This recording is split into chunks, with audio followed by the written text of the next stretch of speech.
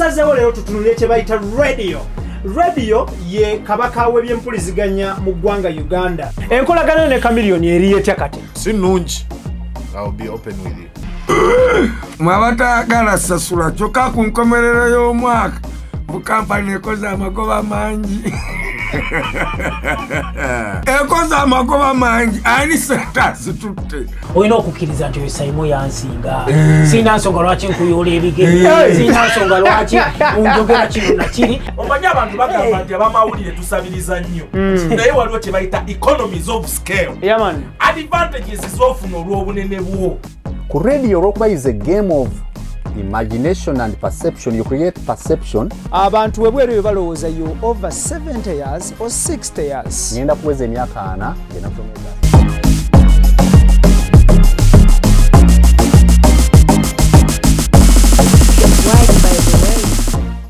Nazzi kuno ng'omukyala omulimu gw'omukulu keera ku makya kulabirira maka.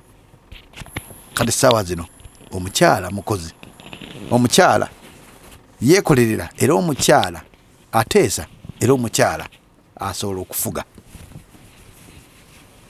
Kikinjawulo ky'omukyala essaawa zino w'atandise okufuuka genda akyuka buli ddakiika.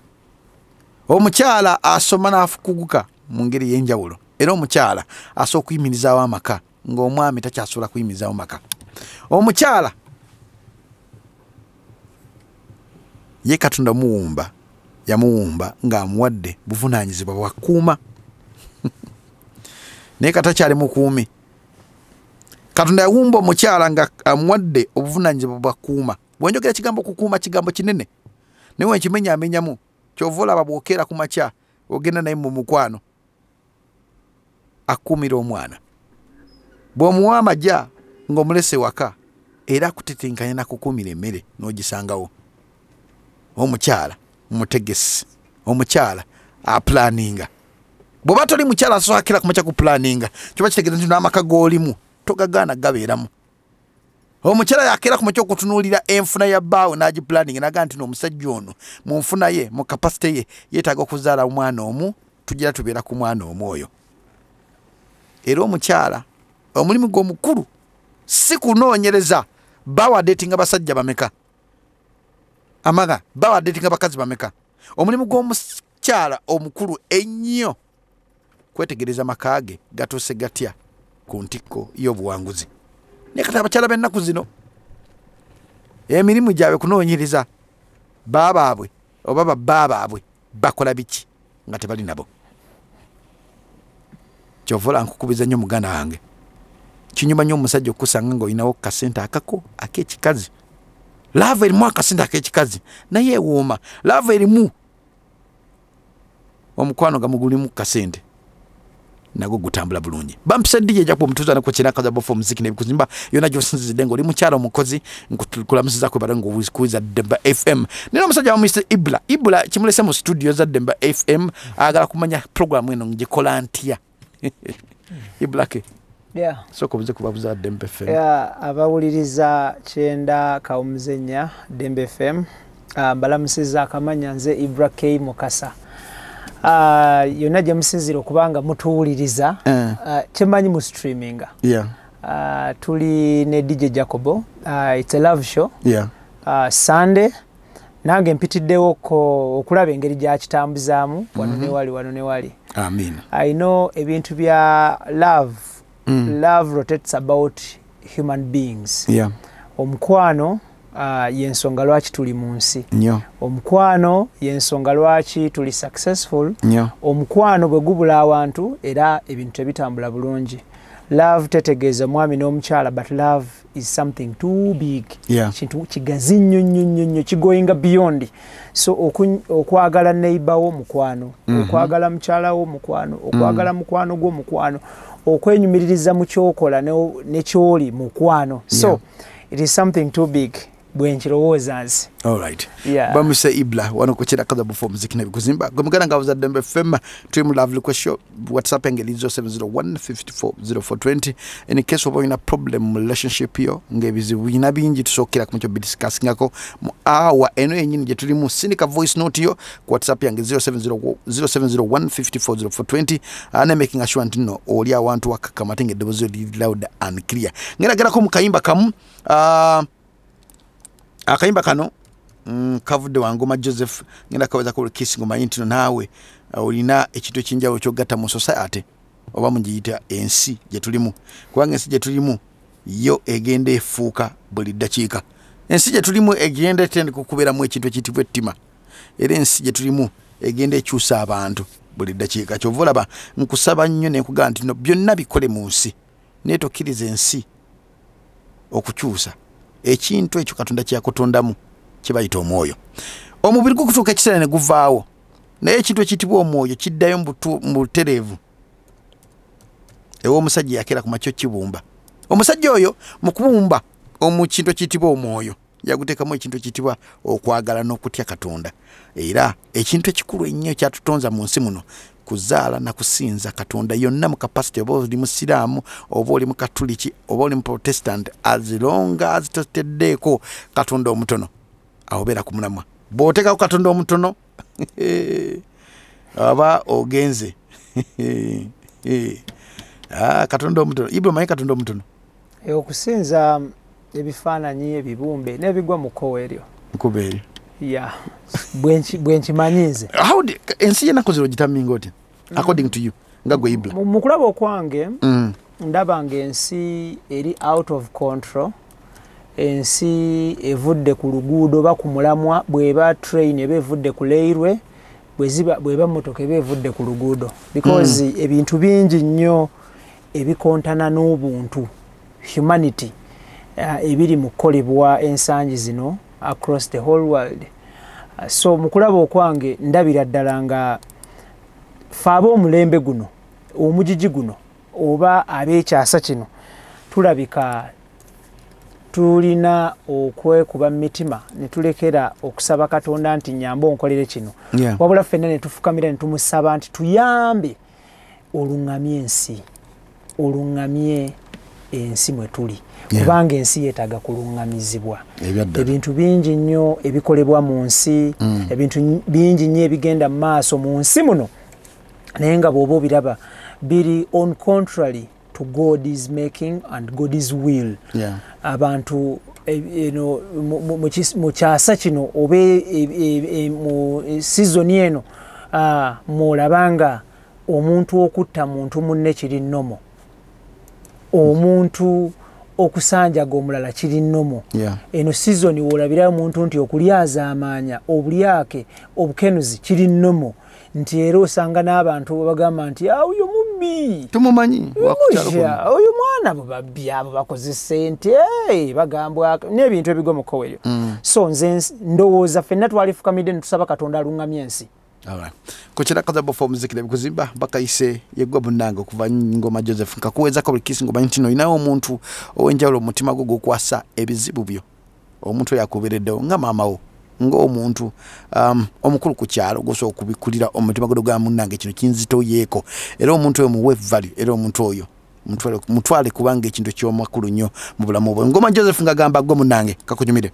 Bismillahirrahmanirrahim. Assalamu alaikum wa rahmatullahi wa barakatuh. IBRAH K mukasage manya gange omulungi atulaba eno gyosinzira okubanga otulaba nkwanirizaako eyakatwe gatako akadde kano ku extra digest mugoba nsonga era ng'olunaku olwaleero wotulabira tuli mu studio za 9 kawumuze nya 90.4 Dembe FM era nga tukyaliddeko one of the radio personalities tukyalidde omwami DJ Jacobo atenga ono aina enteekateeka ekulembera n'okutereeza Bunamuwaya division era nga ajja nga meya wa Bunamuwaya division bwe kiri 2 mugumu paka 2 mukaga inshallah abantu mumulabiranga ddala mukayofu waffe okutuusako ba radio personalities abenjawulo ne shows engeri gye bazikolamu twasalawo ne tucreatingawo a new segment emanyiddwa nga the radio interface era nga wotulabira olunaku lwali tuli mu studio za Dembe FM tuli mu show ya DJ Jacob emanyiddwa nga Love Request Show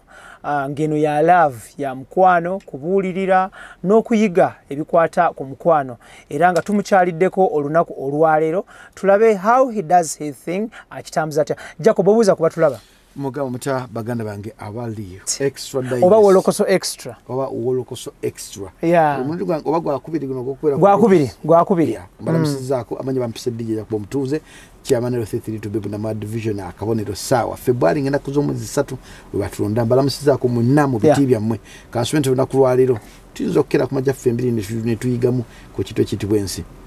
Jacob tutunulye love sheno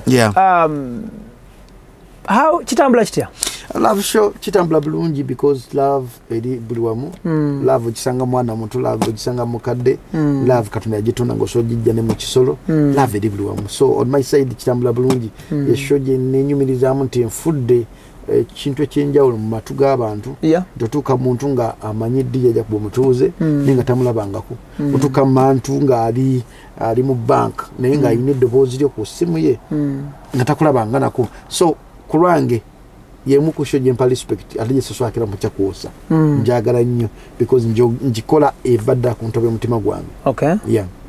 Ensi okumala ebbanga ddene babadde bakumanyidde mu bya ensonga z'abayimbi wa crossing otyo kuyingira obwakojja tobisana bwakojja just natuuka ekisa ne ngamba omanyi mubamu ekiseera nga radio presenter okomi radio presenter bakoma edde nnyo twalina abasajja twatumirangako ba DJ Berry ba Alex Ndawula bantu banya balikolanga ku radio Christine Mawadri bantu banya bali ba Superior mu radio batuka ekisera ne ba nokowa so ubanga radio presenter sawa zunga tuli creative enough juka kati sawa zunga betulwana na bingi tulwana ne Facebook tulwana ne Instagram tulwana ne YouTube tulwana na obuzanyo ku TV so wina kwera so creative enough no kwera unique okwanti no obera omuntu agana kampuliza ko dakika nga juka kasazo batuliza bits by bits omuntu kutulako ku program najitunya ya awe 5 najitulako obo ine kintu kyenjawulo kyokola mu program eyo so nze nabala nentegera ntino ebintu bikyuka ngobudde buziba ne bucha bijja kutuka ekiseera nga ebyabo WOLOKOSO tebikyakola era wona kinakola nantuka ekiseera nga kindaba kikola abantu banyi babefula bamanyi nnyo ekintu nentuka ekiseera n'ekibalekera n'ekivaamu abantu befuula bamanyi nnyo ekintu kya music nakula nze n'ekivaamu ensina nkitanyi kogira babulala tutuna decision you were taking to cross from entertainment to this side of love yokubuulirira abantu decision eyo oyina yakuinfluencinga waliwo embeera yakuleetera okukyuka wakisangamu buzibu kiri okucrossing okudda mu kino what really happened embeera ekyasinga n'okunkyusa nga nze IBRAH nti Uganda eddukira ku speed ya kizungirizi nnyo bwekiri essaawa zino osobola okubeera ne channel ya YouTube ng'osinga ne radio presenter ali ku radio oba ali ku TV nenga bamusasula omusaala essaawa zino oyina nze besinga n'okuntuna natunya maaso mugyendaga nti waliwo Jacob omuntu ayina omuntu omulala gwayina omwagala kati essaawa zino erinnya lyange lisoundinga nnyo mu bakazi dani ate mu basajja ate eddala lisoundinga nnyo mu basajja dandi abakazi katutuuka n'omukazi omukazi nakutuna ati ngaakababuka bimaziga so ate omukazi wakwagala kiba kizibu okukukyawa so yensonga ki olaba nti nze natuuka ekisenenga nti omuvubuka ono wafunayo shendala eringange enakukyawa naye ate omukazi ajasa ajjukira ekigambo kimu nakiteeka mu bwongo nagamba program eno omuvubuka etandikawo eti nagibeerako pakapaka so kyekyasinga kukyusamu ku audience nkyuseemuko nemekubeera nti omuntu omu alina audience emu love show eno gikoledde ebbanga ki njikoledde pakati giginamba emyaka 10 njikoledde ebbanga ddene njigina myaka 10 mu kulaba okuko abatulaba on camera balagadde okumanya on percentage bufumbo bumeka obubadde bwolekedde the verge of collapsing bw'otaasizza cutters of the microphone, cutters of this radio show, nga abantu baali badde kati obufumbo bwasaanawo baawukanye, naye bwe baakuwulira ng'obabuulirira ng'obagamba nti mugezeeko temwawukana, baasigalawo on percentage. Tutunulire at what percentage have you saved or savings marriages meka on what percentage? Ekyange kiri 50-50. Because mushe njogera ekibi n'ekirungi kiri mu relationship. Njogera ekibi ekiri mu partner wo go dating. Njogera ekirungi ekiri mu partner wo go dating. Nkubikula obwongo. Nolaba nti ddala omuntu gweyagala agamba nti ojjamu olubuto olumu 2 3 4 5 mukaga 7 8 mukyamu gyoli nozukuka. Let me just try to give a simple scenario. Nali mukalulu nga nnoonya akalulu do ninsanga omusajja nagamba musajja gwe sikwagala. Naye olwesi nojja bano bujjo nkunoonya okulaba ku WhatsApp nkulaba nga bakutambuza naye sikwagala. Ne mbuuza ensonga eriki wanobya mukazi wange. Nanobya mukazi ntya. Mukazi wange era awiza ki program kye kyobera kati simanyi okola ko kiredio ki ekyo kiredio kyobera ko omukazi na bwenzi nga busanda abeera ko nimbuza gwe wali okola ki naye sitigwa munobya nimbuza omuntu okukera okumaja omuntu sakira kumaja verbal naga nti nkukya IBRAH tosa ku influence nga muntu kukya wa muntu unless ngo omuntu mbikudde obongo nalabe bibi byomukola nakaga nti no bujjo ndi ku kikyamu. Musajja njisizzamu embuto nnya. Musajja ansuubiza ne sina wenkyukako. Kati nze ate yange sijaga ndo percentage weight njaga madeli 50-50.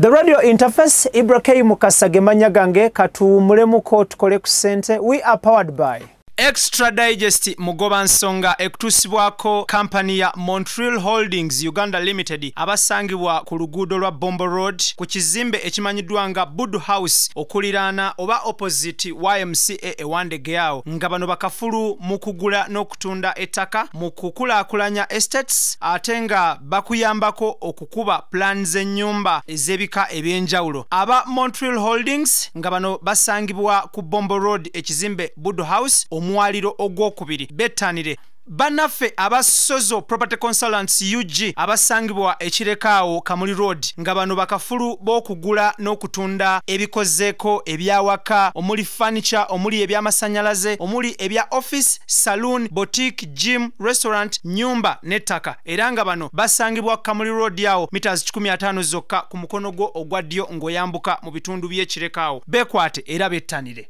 Atenga gwe muganda wange oba munywanyi wange ayina obuzibu mu byokwerinda nkugamba nti omusirikale oba omukuumi alabisa amaaso tamala weetaaga okuba ne CCTV cameras. Abagenda okukolera omulimu gw'okuwanikirayo CCTV cameras ye AXA Tech Solutions Limited abasangibwa ekatwe awo ku Sapoba Building nga bano bagenda kuwanikirayo CCTV cameras, bagenda kukolera alarm, bagenda kuwanikirayo solar, bagenda kuterayo locksmith atenga kwotadde n'okukolera installation ya CCTV cameras ozikonfiguringa nokola maintenance gwe yaziteeka yedda. Bano basuubuza n'okutuusa emwemu okuva wali mu bitundu by'e London. Omusuubuzi awangalire Uganda n'awangalire China nkugamba nti kampani emu egenda okunaazaako ennaku bagiyise Sun Cargo Shipping Company nga bano bagenda kusaabaliza emaali okuva e China paka Mombasa mu nnaku 18 zokka. Ate nga gwe omusuubuzi ateteganyizibwa olw'essente nga zibulako ez'okusuubula aba Sun Cargo mwana wattu bakuyamba okujjulirizaawo essente n'osuubula ekyo ky'oyagala okusuubula okireete katale kitambule bulungi bw'okituusa n'obaddizaawo essente. Ate naawe ayagala okusuubula nga ky'oyagala okusuubula okimanyi naye tomanyi wekisangibwa mu China mwana wattu Sun Cargo Shipping Company bajja kuvuga butereevu mu China mwonna osuubule ky'oyagala okusuubula ate bamale bakikusaabalize okuva e China paka Mombasa ate okuva e Mombasa bakikuvugire paka mu warehouse ez'enjawulo mu Kampala mu ggwanga Uganda. Sun Cargo Shipping Company ku lw'abasuubuzi n'ensuubula ennungi beekwate. Muganda wange awangalira mu bitundu bya Abu Dhabi, Dubai, Sharjah nkugamba nti company eriemu ezze okubanga ekubangula mu byenjawulo. Company emanyiddwa nga Roast Coffee Academy nga bano bakafulu mu barista, latte art, manual brewing trainings, coffee roasting ne coffee profiling nga bano basangibwa mu Abu Dhabi okuliraana Al Wada Mall ku luguudo olumanyiddwa nga Airport Road. Beekwate bwe bamala okuteekateeka n'okutraininga bamala ne bakunoonyeza omulimu obe olwaleero okyasoma bwoti nga bo bakunoonyeza mulimu era nga nkubira bannayuganda omulanga abawangalira Abu Dhabi, Dubai ne Sharjah. Mwekwate Roast Coffee Academy era nga trainer amanyiddwa nga Tiger the Trainer. Gwolutuka ku Roast Coffee Academy awo mu bitundu bya Alwada Mall obuuza bubuuza nti mwami Tiger the Trainer aliwa. Buli kimu nga kitambula kawerete. Beekwate buli kimu kitambule bulungi nnyo. Tweyanze ge yona gyosinzira okubanga otulaba nkutegeeza tuli ku radio interface era nga olunaku olwaleero radio interface si mukutu gwa YouTube but it's a show on our YouTube channel. It is a show on our TV.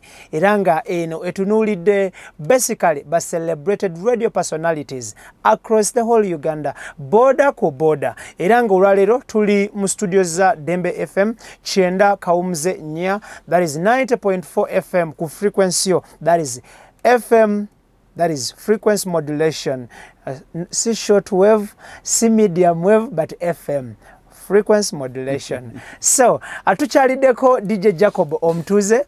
Jacob, njala tutunulire at what percentage have you helped ababadde single okufuna ababeezi? Percentage agigeraganyire ku 60% because nze abantu basinga okumpuliza IBRAH bafumbo. Bantu already abayina abagalwa. Naye nga balina problems mu relationship yaabwe. Ojjakira kumacho osange omukyala nga mufumba badde mu bufumbo for more than 5 years. Nenga buli mwaka azaala alina abaana bataano mu bufumbo obwo. Ndiwo mugula amasomo gante mufune mugongo omukazi si kuzaala buzaazi. Waziro muri mugongo omukazi kera kumacho kubera mukyala muyiya okulala nti baawo taddirira wazira yeeyongerwako.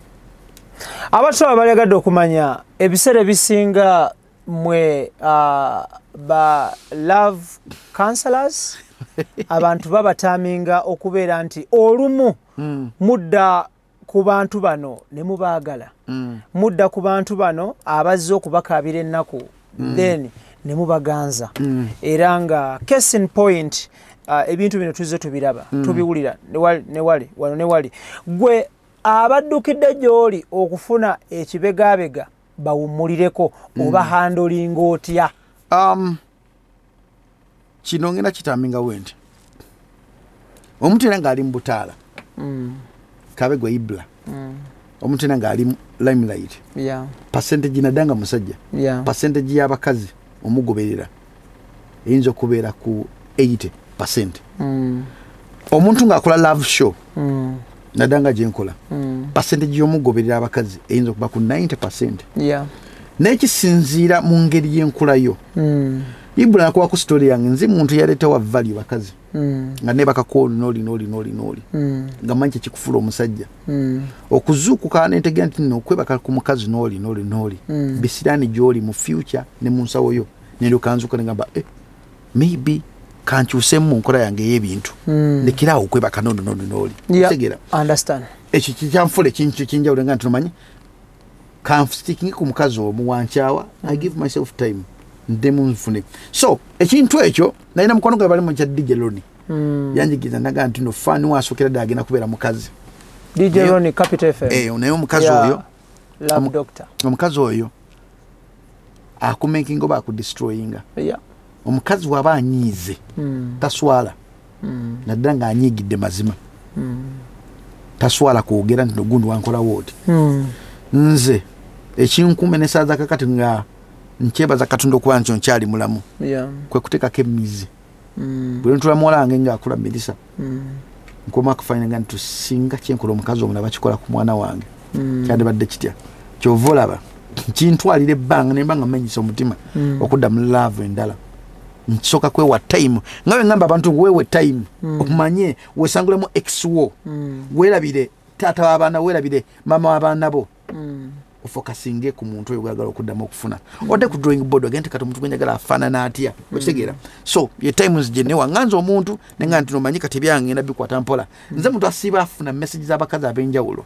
Abamu basikiriza, abamu nakuteeka ku mbeera omwagale. Naye mu bbanga limadde mawulire kinyambye okubanga nso okubalansinga gwabadde ajja ng'obuza ngenda kwavinga sex naawe nekukyusa alina ofuuka mukwano gwange ebyaddala. So alina okukola ebintu bya love binyambye okusoma embeera z'omuntu nekusolenga nti omuntu ono wadde alesa ekizibu kino naye alina target ye yeeno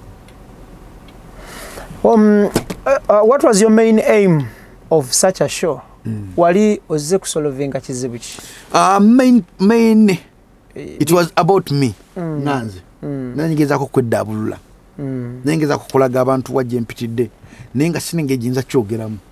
Because ebintu bya wali kusosakera manja kudaga muntu bichi tusa ku inspiring muntu just omuwa muntu kintu kyagala kuwulira. Yeah. Kati na share kinjawulo muntu aso gitulako na bakuta kufumitirira. Yeah, kufumitiriza. Na kuba mu bufana nyagata. Omuntu obasa okuveri na veri yona nafuka kino.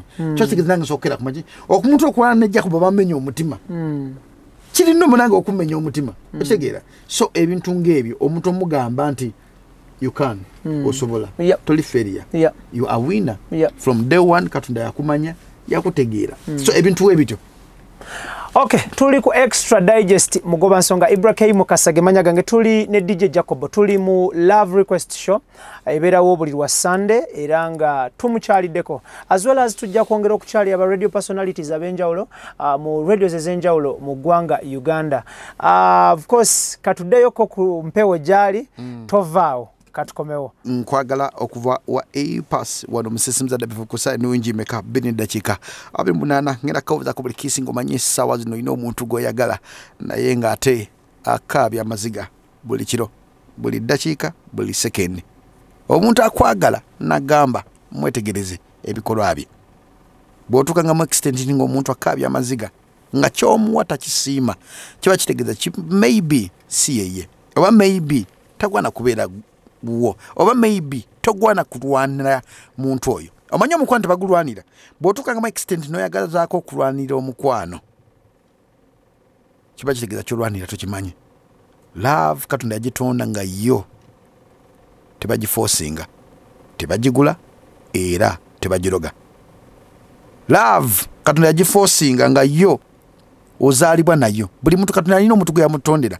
okwagalwa nero akubanga just tetusobola kumaja kuzuula notegeera nti no yo omuntu wange yono era kyovula nti katonda yatuwaako ebintu ebituyambako okwetegereza bapatanazi baffe tudatinga ng'omuli amaaso n'amatu n'amaaso katonda teyagatuteekerawo for decoration ayina reason lwaki yagatuwa ayina reason lwaki yagera mu pakinaga nti no jja kubeera n'amaaso jja kubeera n'amatu wekanye oteke mu nkola wuliriza oteke mu nkola waliwo essaawa zino ayina amaaso tagaina mugaso waliwo ate essaawa zino atayina maaso naye nga ageegomba waliwo essaawa zino yazaala abaana nga tamanyi we bafaanana naye nga asaba munnaku nga mukama katonda nnyambaako olunaku lumu netegeeza omukazi yanzalira ku baana naye nga ekitiibwa ekyo takiina ekyokulaba waliwo essaawa zino alaba naye nga talina matu nga n'ekigambo okukyogera takiwulirangako tamanyi biwoomu bwa kigambo bwe kifaanana obadde omanyi nti ekigambo kiwooma ekigambo kiwoomera naddanga kiviira ddala muntu gw'oyagala oba akwagala katonda yatondanga ebigambo biwoomu ate ebigambo bidestroyinga obulamu bw'omuntu kyova nkubiriza nnyo bw'otuuka nga mu extent ng'onyiize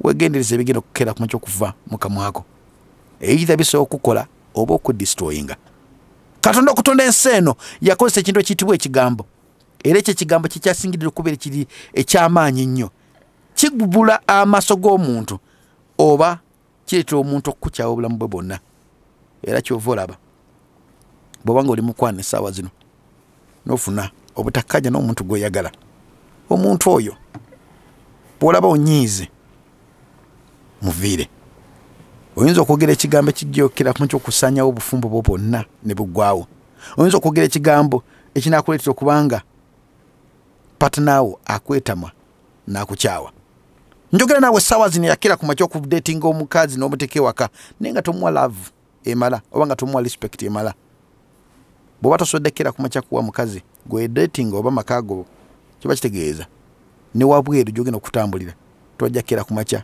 kubaayo mukisa omukazi alina powers ezikumakinga okugaggawala oba okwavuwala omukazi katonda yamutonda nga ye akola direction entuufu zolina kkira ku makya okukwata lwakubanga okufuna omutuufu kyekizibu bangi beerimbika nti lwe batuufu n'omuzalamu n'omwana n'omuteeka newaka n'okwanjula nemwanjula n'embaga nemizikuba n'oteeka waka omukazi kumbe ensi yamubobonga ng'anoonya muntu wawuumulira era ekiseera kituuka n'akulekawo n'agenda ew'omuntu we katonda gwe yamutondera lwakubanga akulekera ebyafaayo akulekera ebbala nagamba omwana lyebbala lyotasobola kera kumakya kugoba mu bulamu bwo libeera mu paka bwolifa ne muntana likuwerekera kubanga Katonda yatonda omuntu olina okuzaala kyekintu ekimu kye Katonda kyakutondera kyolina okukera kumakya okukola si kunoonya amamotoka kuvuga amapoloti oba kuvuga motoka ezakabi oba kera kumakya kubeera na bitiibwa ekigendero kyaffe ku nsi kuzaala kwala naye essaawa zino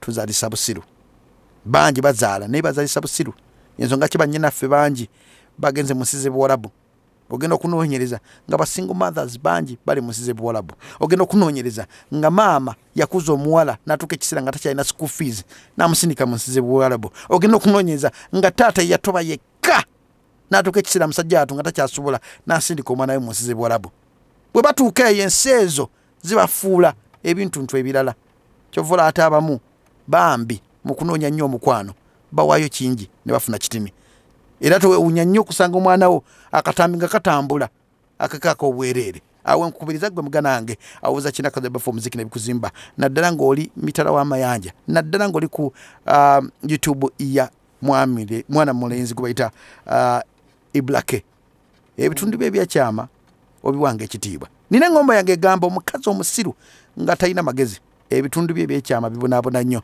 ate bw'otaba bulamu kitiibwa obulamu bujja keera ku makya bukuwa ekirwadde kyoliwa ekitiibwa obulamu bulungi nga tebulimu ekirwadde obulamu buba bubi nga bulimu ekirwadde olwo nno ojjukira ebigambo by'omuntu oyo eyakusiiga ekirwadde n'ogamba singa nategeera amazima oba singa nalaba sayini z'omuntu ono tagwa na kubeera nange naye tewasobola ziraba laavu yakubika amaaso nga Katonda agezako okulaga nti omuntu gw'eddeeti nga mubi tagwanidde kubeera mu future yo naye ng'ogamba kanwanire omukazi ono kanwanire omusajja ono osanga yeye muzaddemu abaana ye tata abaana bange nina supposed kulwanira bufumbo nina supposed kulwanira mukyala wange gwe nzaddemu abaana naye ng'akyusa abasajja akyusa abakazi kumukumu nagambe Katonda tetuwa maaso for decoration tetuwa matu for decoration wana kuchena kazabo for muzikira bikuzimba nina IBRAH wana musisi mzadde FM IBRAH yeah yeah what tambuza sheno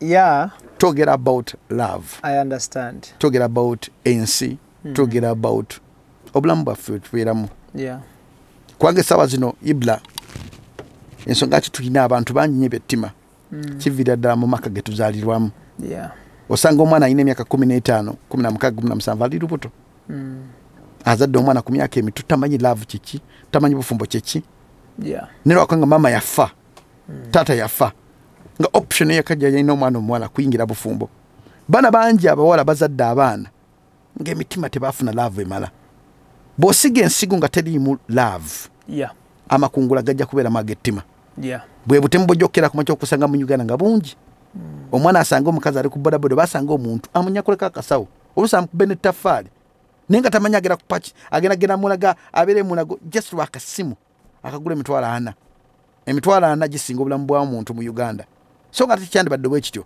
nti ensi n'abantu be bantu bankyanidde okuba nti obawa nnyo value yeah olina kuwa muntu muno value kyova olaba nze ekintu kyesinga okukeera ku makya okuwa value ye muntu gwensanze mu nsi muno nina ensonga ki Katonda akunsindikidde olunaku olwaleero yeah nina ensonga ki Katonda yanfula taata n'akyosa obulamu bwange so ebintu ebyo mbiwa value nganze omuntu yeah simanyi kiki owa value nga gwe of course I value life yeah valuing nnyo the gift of life valuing nnyo omuntu because omuntu kintu kya ttendo mu bintu Katonda byatonda byonna ekintu kyamalirako obudde bwe bwonna ne science we n'okwagala kwe yalife abantu oba omuntu so ekintu kye bayita omuntu nkiwa ekitiibwa kikkiririza then the other thing nzikiririza nnyo mu kye bayita love love as in the broad way love because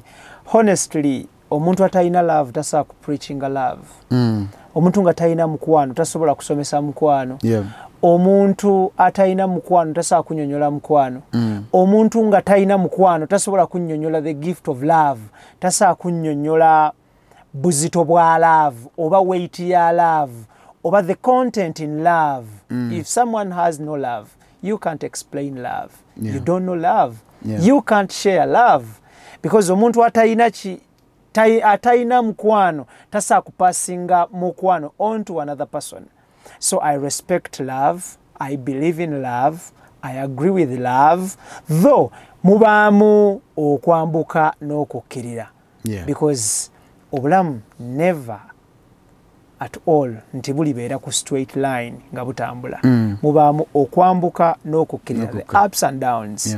Naye fenga abantu ups and downs zino tuzihandolinze tutya kikulu ye point esokera ddala because omuntu afuna ekizibu mu nsi muno n'alabira ddala ng'obulamu bukomye ate ng'ebizibu ebimu tebitegeeza nti obulamu bukomye wabula nga bibeera engeri etugezesa oba challenges oba trials oba okugezesebwa okulaba nti bw'oba osanze obuzibu bwe buti obuvuunuka otya. So nze ng'omuntu nzikiririza mu second love oba mu second thought oba mu second nti ekintu bwe kigwawo olwaleero nzikiririza mu mbeera nti there is life after that, nti era omuntu bw'aba akivvuunusebwa ati asobola okuggukira to another level oba another corner of life. So love is love. Love will be love. Love is something omuntu kyatasobola kujjawo because obulamu butambula na love. Ebyo bitambulira wamu. Nga bw'olaba nti omusaayi n'omukka mu mubiri gw'omuntu bitambulira wamu. So love and life, these are compatible to each other. One is a companion to the other. Bitambulira wamu. Oba toyagala. As well as abantu abakozesa ebigambo nti nze sirina mukwano nakoowa bambi nabo baba boogera mu butamanya. Because ku nsi kuno teri muntu atalina love. However, oli ayinza okubanga tamanyi nti agirina obanga ye yeeyisaako bweyisa obanga tanakufuna muntu oyo Katonda gwe yamutunda muzukusa love. Thank you. Then abantu ebiseera ebisinga waliwo embeera y'okugamba nti abantu bayaaye. Because you've met A, met B, met C, met D, bonna ne bakudisappointinga.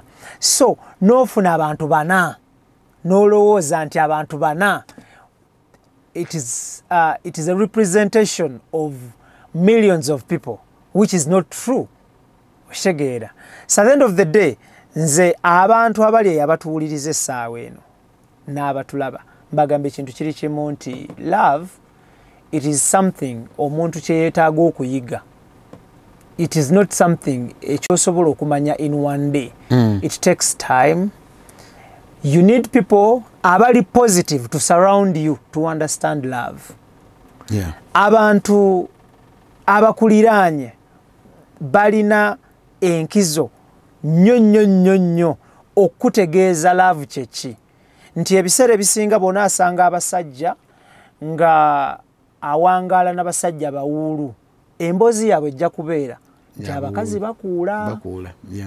Obasanga eyo nga bagamba abakazi bakuula, abakazi babbeeyi, abakazi bakuula, abakazi bayaaye, abakazi benzi. Because ye okuva Monday paka Friday, okuva January paka December, awangaala n'abakinywi kye. Create some time. Noonya ku basajja banno abafumbo oba abali mu kudeetinga. Olabe bakivuga batya. Bakitwalaganya batya era kiggwa kitya. The same applies to ladies. Abasajja abakodo, abasajja abamukono gamu, tebata ssente, abasajja. Look for those abali ku luuyi luli olabe banywanyi baabwe babayisa batya era kitambula kitya. Because olwaleero tosobola kusinziira Kampala n'onnyonnyola kiri Kalamojja. However much internet ekulagayo na biki but tekimala. So bw'oba toli mu kintu tokinnyonnyola nnyo nga tokiriimu. Yendowooza yange eyo. Bamusa IBRAH ku kirakazo bafu muziki n'ebiguzi mbago muganange love ogitegedde. Tosakira kuncha kudduka love bw'ogiddukira ng'omubiri gwo guweddemu omukka n'omusaayi. Ebintu bye Katonda yabitonda nga birina amakulu mu ffe. Era nkusaasidde gwagamba nze sikyalina mukwano. bw'obanga olina omukka n'omusaayi kiba kitegeeza nti olina omukwano era lujja kukyala olunaku lumu ofunire omukazi oba omusajja anaakeera ku makya okuggyayo obusomi bwa laavu obukulimu anakuleetera okuba nti nno tolya mmere nga tomulowoozezaako anakuleetera okuba nga ofiiringa nti nno there is a part missing in you because waliwo omuntu ffenna gwe twavaamu oyo omuntu oyo Katonda gwe yatutendeka naga nti ojja keera ku makya ogwe mu mukwano omuntu akumenya omutima oddemu ogwe omuntu akumenya omutima omuntu akuzaalemu akulekaawo naye wajja kubeerawo omuntu omu ajaga nti no yuno omukazi oba omusajja sijja kufa ku biki by'alina sijja kufa ku baki badeetinze sijja kufa ku bantu bameka balyebasi nabo ngenda kufa ku mutima gwe ekintu ekirungi ekiri mu ye buli muntu alina ekintu ekirungi ekiri mu ye just time eba tenakutuuka kuzuula muntu oyo kujjamu kirungi kyo kyova olaba obeera n'obusungu bungi ng'ogamba teri musajja aswakira ku makya kunjagala oba teri mukazi aswakira ku makya kunjagala naye ng'omuntu oyo gy'ali akulinze njagala obeere n'essuubi njagala okere ku makya okutandika okulaba ensi mu ngeri endala olaba malaaya asookera ku makya okuva ku street n'afuna omusajja n'amukuba embaga manye nawe gy'oli eyo yonna gy'owuliriza Demba FM adibidde ku lujja waliwo omuntu ajja kukera ku makya okujja ewa mwoyo akwanjule akube embaga tobeera ku pressure because bamawo taatawo mikwano njo baganda bo bakwagaza ofuna omukazi oba ofuna omusajja buli kimu kirina process naawe sigwe wabafunira bye balina buli kimu kirina process eyakera ku makya okutandika okuwandika ensi eno buli kimu yagiteekamu ebintu byamu birina okubeeramu obulamu bwe yabudesigninga n'agamba ojja kutuuka ekiseera obeere ku pressure y'okunoonya omwana ojja kutuuka ekiseera obeere ku pressure ey'okunoonya omuntu nogera kera ku makya kabiraani maamawo baganda bo mikwano gyo kabira muntu omu gwe bayita Katonda mugamba ayi Mukama Katonda najja mu nsi muno nga nze lw'ekigendererwa kugwa mu mukono nakusinza laavu nginoonyeza embuze naye nzijukidde nti gwe yakera ku makya okuntonda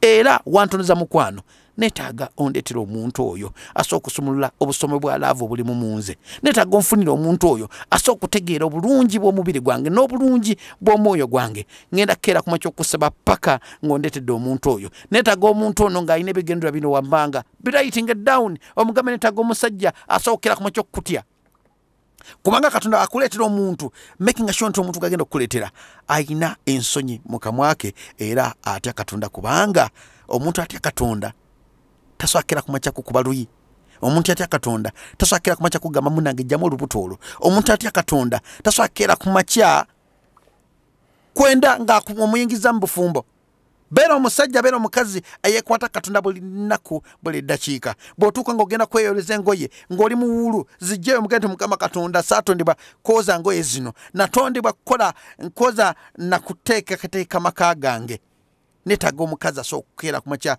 okutereza amaka gange okunjiyiza okunfula omusajja atuukiridde omusajja atuukiridde si yalina amamotoka omusajja atuukiridde si yazimbye ebizimbe omusajja atuukiridde yakedde ku makya n'akwata omukazi n'amulaga ensi n'abagamba nti abakazi bangi nnyo mu nsi naye mu nsi muno mulimu omukazi gwenkedde ku makya okusiima ye omukazi ono era omukazi ono ngenda muzaalamu abaana era omukazi ono ngenda kaddiwa naye nali ndowooza edda nti okwebaka noono olina oli okumanya abasikaati z'abakazi ngo ezifaanana kyekigira okufula omusajja oba kyekigira okumufula omusajja naye natuuka ekiseera ne mmanya nti no sex kyekintu kyasingiridde okuba ekyobulabe ku sayidi y'omusajja naye nkendeza zipu yange naye nkugamba muvubuka gwe kavubuka kyakuwaga yes oyinza okuba nga amadde olina mangi naye muganda wange sex is not love but through sex love can be created okwegatta si gwe mukwano naye mu kwegatta musookera ku makya okuvaamu mu mukwano bw'oba ofunye omukazi oba omuwala ng'olaba ddala alina qualities z'omukazi asooka okuzimba mwagale kubanga omukazi oyo alina future yo mu ngalo bw'akeera ku makya engalo ze n'azikuba mu bukyala bwe akubbirira osobola okusiraana kankomewo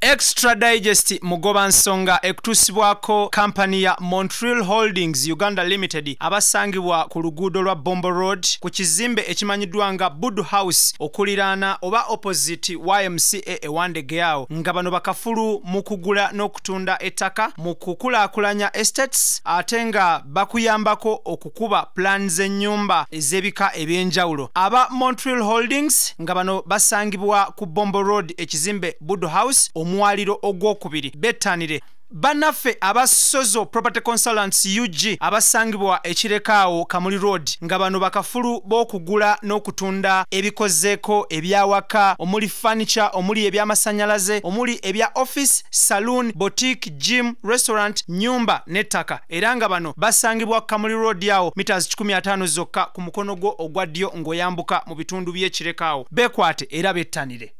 Atenga gwe muganda wange oba munywanyi wange ayina obuzibu mu byokwerinda nkugamba nti omusirikale oba omukuumi alabisa amaaso tamala weetaaga okuba ne CCTV cameras. Abagenda okukolera omulimu gw'okuwanikirayo CCTV cameras ye AXA Tech Solutions Limited abasangibwa ekatwe awo ku Sapoba Building nga bano bagenda kuwanikirayo CCTV cameras, bagenda kukolera alarm, bagenda kuwanikirayo solar, bagenda kuterayo locksmith atenga kwotadde n'okukolera installation ya CCTV cameras ozikonfiguringa nokola maintenance gwe yaziteeka yedda. Bano basuubuza n'okutuusa emwemu okuva wali mu bitundu by'e London. Omusuubuzi awangalire Uganda n'awangalire China nkugamba nti kampani emu egenda okunaazaako ennaku bagiyise Sun Cargo Shipping Company nga bano bagenda kusaabaliza emaali okuva e China paka Mombasa mu nnaku 18 zokka. Ate nga gwe omusuubuzi ateteganyizibwa olw'essente nga zibulako ez'okusuubula aba Sun Cargo mwana wattu bakuyamba okujjulirizaawo essente n'osuubula ekyo ky'oyagala okusuubula okireete katale kitambule bulungi bw'okituusa n'obaddizaawo essente. Ate naawe ayagala okusuubula nga ky'oyagala okusuubula okimanyi naye tomanyi wekisangibwa mu China mwana wattu Sun Cargo Shipping Company bajja kuvuga butereevu mu China mwonna osuubule ky'oyagala okusuubula ate bamale bakikusaabalize okuva e China paka Mombasa ate okuva e Mombasa bakikuvugire paka mu warehouse ez'enjawulo mu Kampala mu ggwanga Uganda. Sun Cargo Shipping Company ku lw'abasuubuzi n'ensuubula ennungi beekwate. Muganda wange awangalira mu bitundu bya Abu Dhabi, Dubai, Sharjah nkugamba nti company eriemu ezze okubanga ekubangula mu byenjawulo. Company manyiddwa nga Roast Coffee Academy nga bano bakafulu mu barista, latte art, manual brewing trainings, coffee roasting ne coffee profiling nga bano basangibwa mu Abu Dhabi okuliraana Al Wada Mall ku luguudo olumanyiddwa nga Airport Road. Beekwate bwe bamala okuteekateeka n'okutraininga bamala ne bakunoonyeza omulimu. Obeera okyasoma bwoti nga bo bakunoonyeza mulimu era nga nkubira bannayuganda omulanga abawangalira Abu Dhabi, Dubai ne Sharjah mwekwate Roast Coffee Academy era nga trainer amanyiddwa nga Tiger the Trainer. Gw'olutuuka ku Roast Coffee Academy awo mu bitundu bya Al Wada Mall obuuza bubuuza nti mwami Tiger the Trainer aliwa buli kimu nga kitambula kawerete. Beekwate buli kimu kitambule bulungi nnyo. Alright, IBRAH Mukasa gemanya gango mulungi atulaba tuli ku Extra Digest mugoba nsonga naye nga program yaffe emanyiddwa nga the radio interface.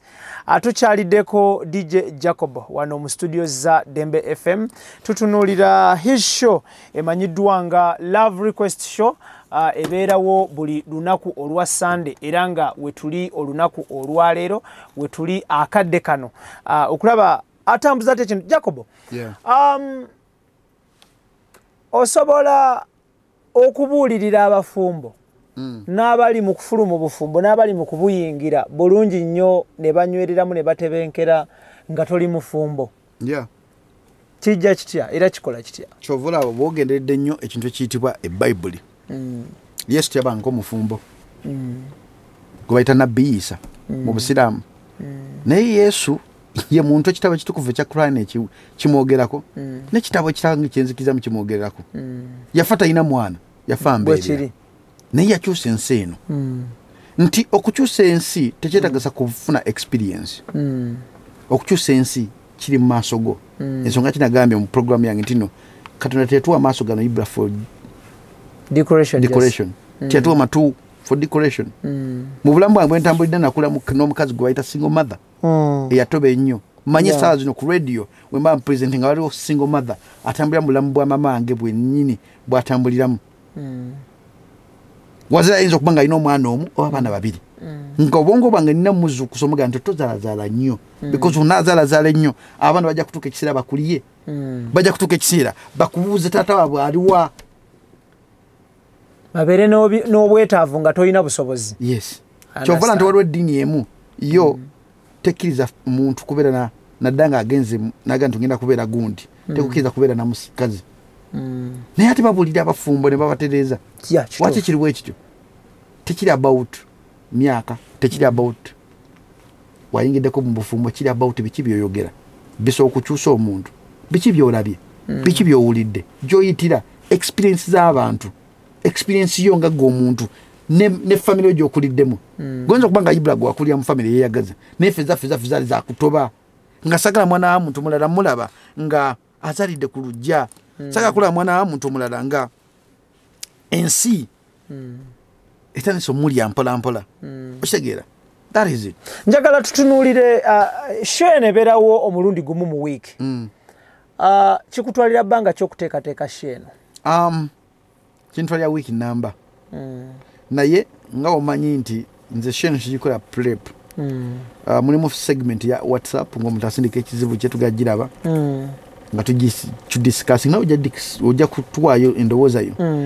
Ne n'abakubi b'amasimu badiscussinga ekikulu ekiri nti mu sheno nti ebigambo byenjogera nga sinakutuuka mu segment seezo.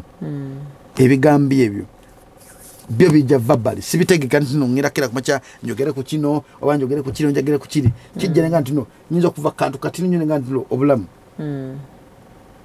kiki nyinza kuva kantu katini nyone ngamba NC government politics kyonna kyensanze ndisikira kumacha kubanga ekintu kyokoledde practice ennyo oba kyowetegekedde kiruka ekiseera ne kibeera nga kikoma naye ekintu ekijja n'omwoyo nga kijinga okuwandika oluyimba mulimu vibe wejja nga nowandika hit nembamu vibe wejja nga toyina kyosobola kuwandika luyimba adinalumu kati nze programu eno sijja kera kumacha nti njetegekera kintu kijja buzigula mike nenyogera amanya gange nensabula embaga. Abatulaba ku Extra Digest mugoba nsonga tuli ku radio interface. Radio interface eno tugenda kwa tutunulira ba radio personalities abali celebrated. Programs ezenjawulo, radios ezenjawulo mu bitundu ebyenjawulo mu ggwanga Uganda era tujja kuba tubakyalira. Wabulanga olunaku olwaleero tukyaliddeko DJ Jacob Mushoye. It's a Sunday. Budde bwa kiro ojja kutulaba emisano, ojja kutulaba ekiro, ojja kutulaba ku makya, ojja kutulaba mu ttuntu, but the show ebeerawo lwa Sunday ekiro. Osanga buzibu ki mu kukola sheno? Obuzibu bwensanga mu kukola sheno nti ecreatinga abalabe b'omutima.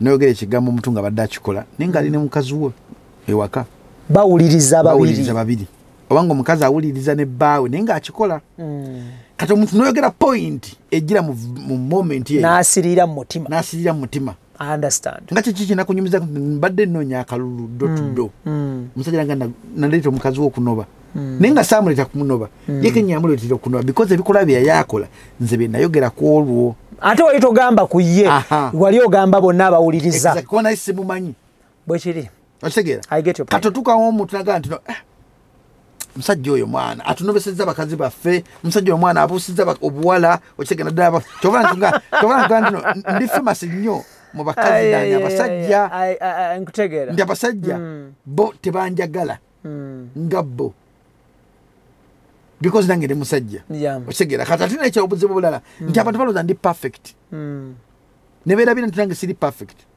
nange nina weakness zange ng'omuntu nkeera kumakya nemba nga saagala kwogera ngera kumakya nemenyeko omutima ngera kumakya teri muntu ali perfect kala omukazi akubeera nga akulaba akuwuliza ku radio bana abaali awo ku WhatsApp nasanga ka voice note ko oba ku TikTok nasanga okitegeera nawuza nga njaka kulo omuntu no wafaanana ate agera okutuuka ng'abeera n'abeera disappointed agamba kati omuntu byayogera si byafaanana kati bwe buzibu ennwana nabo nti erinnya DJ ejja kuba omutuuze lisinga fesi yange obunene lisinga endabika yange obunene nti omuntu abamanyi nti ndi muzeeyi nnyo agera okuntuuka nga nyambadde jjiini agamba kati omuntu kyona ayogera ku laavu naye laavu agimanyi kale munange mwana twayogera ebintu nitabifaanana. So wenyumiririza ki mu sheno? Nenyumirizamu because empadde ekintu ekirala empadde ekitiibwa mu bantu teri kisinga keera kumakya kunyuma IBRAH kubanga oli radio presenter naye nga lw'omuntu asobola okutula ku radio awa nnya ng'akuwuliriza teri kintu kisinga kunyuma IBRAH kutuuka maka ga muntu mbadde nnoonya akalulu nengwa maka g'omukazi nangamba talonda bagwira talonda bannamawanga omukazi yanvuma IBRAH naye ng'omukazi munda ayinamu abaana be babiri omwana kagana kaveera anigwayo mama ayumba naani asaba akalulu Abaana bagenda okuvaayo. Agenda okuyimirira agala bajja. N'akuba enduba nange ajjako baze waffe okusaba akalulu. N'aleekaana. Mama nambuuza kataati. Ono mumanya gamba ejo no mufuka gwe tuwuliza ku Sunday ku ddembe. Yono. Bambi sebe tata nsonyiwa munange sikyaddamu. Naye ng'ekintu kimaze okukola ki? Ekintu kiri kiwoomu. Okwantira omuntu abeereyo ng'alina ekifaananyi kirala kyakutwaliramu naye nga bw'olina ekifaananyi kino kirala. IBRAH teri kisinga kuluma kubanga okola naye ng'abantu tebakuappreciate nga kikyokola. Embeera ogimanyi obaddeko ku TV ne ku radio ng'omuntu bagenda mu research nga tebakulaba nga result tezijja ng'otuka nga poso nagamba ogudde tokyali mu research naye ogenda kunsanga IBRAH nga ntrendinga ku Facebook ntrendinga ku YouTube ntrendinga ku WhatsApp ntrendinga ne ku TikTok. Ng'omuntu asakwata eddoboozi lye n'aliko sembi bintu bina by'ayagala. Emessage n'etuuka ku muntu gwe njagala etuukeko. Ekyo bayita favor. Okitegera. So eno program ngikola nga mmanyi nti waliwo enemy wange njagala okukera ku makyo okukakasa. Enemy wange asookera ddala ye stand. Njagala kugyamu endowooza y'abantu ey'ekisu gye balina mu bwongo bwabwe. Okay, that is Jacob for you.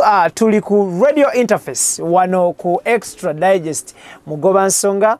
Njagala tutunulire point ya public. Do you think mwabakola love shows muina ekyamaanyi kye muyambye ku society yaffe about moral decay in line of divorces, early childhood marriages, bantu busamba tuko mu maka n'ebigwa mu koweryo. Mulowooza shows zamwe zina kye ziyambye ku bintu ebyo oba zongedde kututumula bintu ebyo?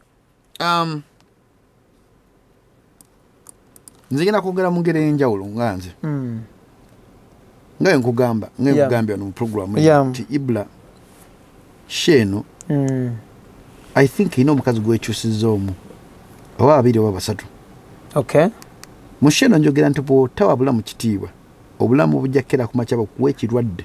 So that means omuntu abawuliriza sheno ku radio picking a leaf n'ayigawo something n'akyusa obulamu bwe. Okitegeera nti omukazi atalina magezi ebitundu by'ekyama bye bibonaabona nnyo. Kitegeeza ki ekyo? Nkiwulidde ng'okyogera wali nga what does it mean? Omukazi atalina magezi azalira omusajja omusiru. Omukazi atalina magezi ebitundu bye ebyekyama bibonaabona nnyo nga bijjamu embuto nga laavu emubisa amaaso. Waliwo esaawa zino omuwala alaba wolokoso extra ano nga yakajjamu embuto 8 naye yagana okumuvinga on alinda katonda akomewo amugenda omuntu godating mukyamu atusina okuluzinga obulamu bwe for the sake of love. Love teri about ekyo. Love teri wetyo.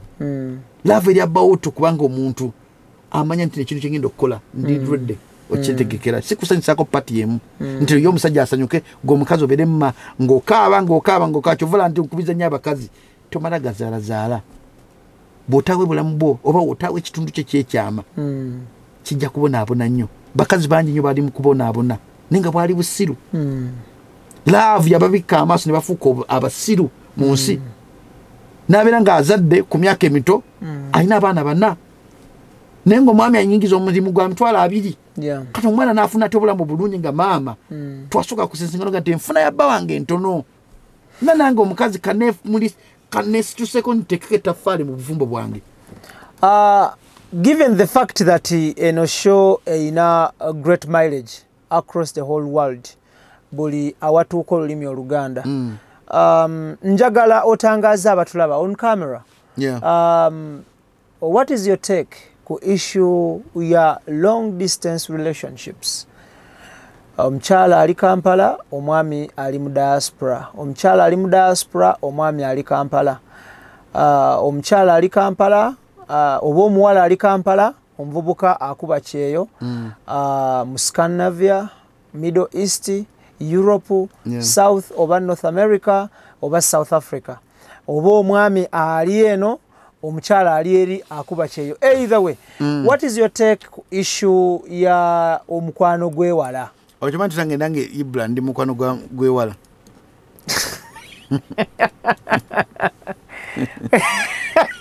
Omaye mukono gwo wala okigunjagaza ko kikimu kyo kanti. Muba n'ennyonta okulabagana. Naye tukukola mu mistakes nyingi. Naddala ffe abasajja. Tusaba nnyo sex steps. Tukola nnyo sex ku simu. Naye ate nze bina bibuuka stage yo nagibuuka. Omukazi yenna muwanye ekintu ekigamba nti omusajja akwagala bamugumiikiriza gy'oli. Tawa na nnyonta ya sex.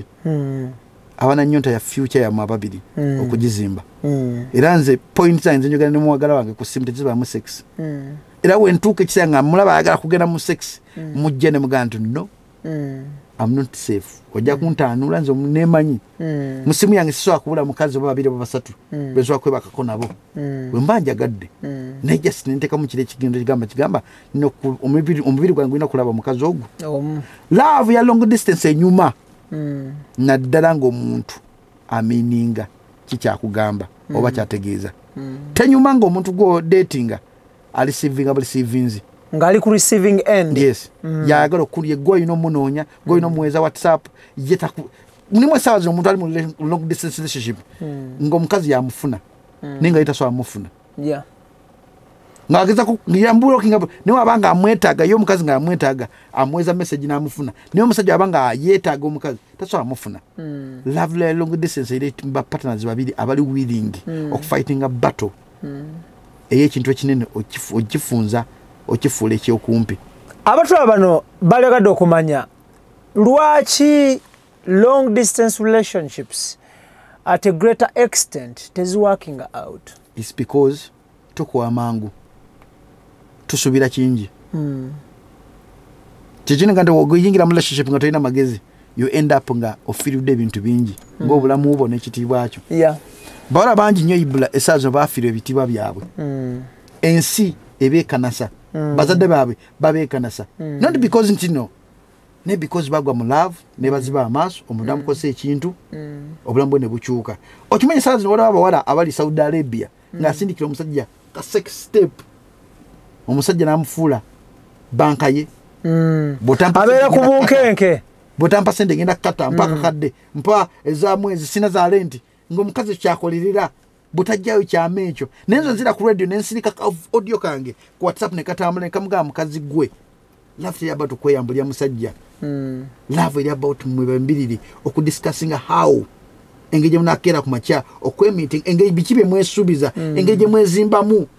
Love ya about kumusajja kunyunyuta. Love ya about mwembiriri okwagala n'okwezimba.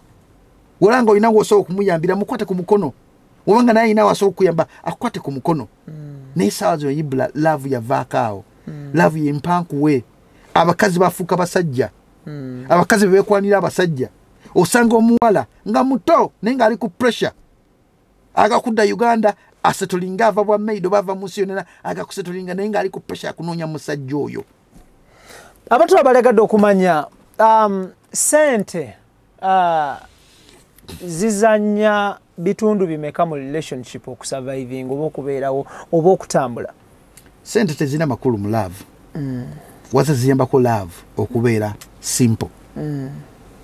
Nti nga wenna tera okwogera nti Katonda yatonda omusajja ng'aliwo kuwa mukazi. Si mukazi kuwa musajja. IBRAH ffe ekyatutonza kulabira mukazi. Ekyatonza omukazi kusaidi yaffe kutuwa comfort. Ekigambo comfort kinene. Comfort mu kulya, comfort mu kwebaka, comfort mu tuzaalya, comfort mu tuwa emirembe. Nzireyo nga waliwo akamere nga waliwo n'emboozi enzimba ezizaamu essuubi. Ffe omulimu gwaffe kutuusa mmere na kuyambako omukazi aleme kubeera nga awankawanka.